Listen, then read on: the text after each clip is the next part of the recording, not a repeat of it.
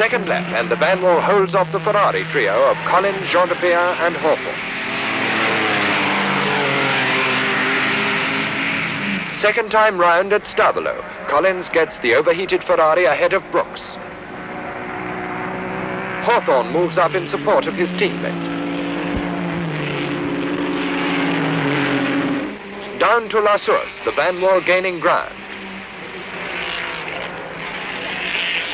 Up the Eau Rouge rise, it's still Collins.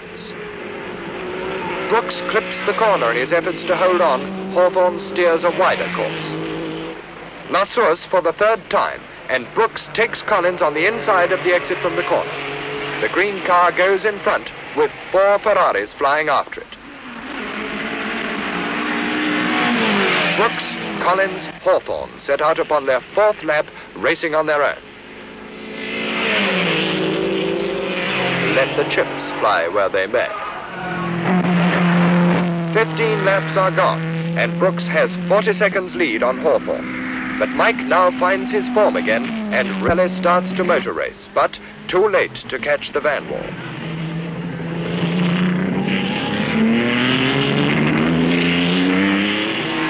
So the Grand Prix d'Europe runs out. The photographers gather to record another Vanwall win as Brooks goes by to start his final lap. Now surely nothing lies between Tony Brooks and his first Grand Prix win, and the Vanwall driver presses on, drifting like a dream. Mr. Van der Velde is with him all the way. Down to La Source for the last time, and the gearbox tightens up. But to the line he comes to take the checkered flag for the fastest and the shortest Grand Prix of 1958.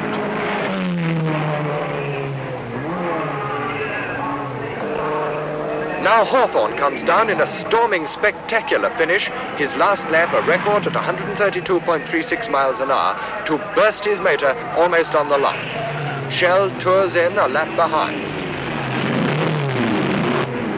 And Gendebien too.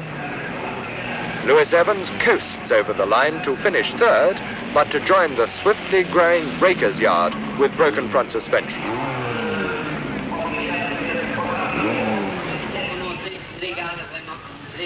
Tony Brooks accepts his trophy from royal hands.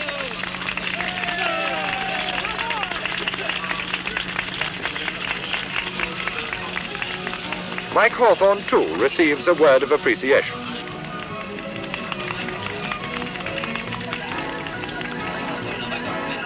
And the Belgian driver, Gendebien, who has so well upheld his country's honor. A triumphant Tony enjoys his hour of victory, helped along by Hawthorne. And let us not forget the man who made the car that won. V is for Van der Velde, as well as victory.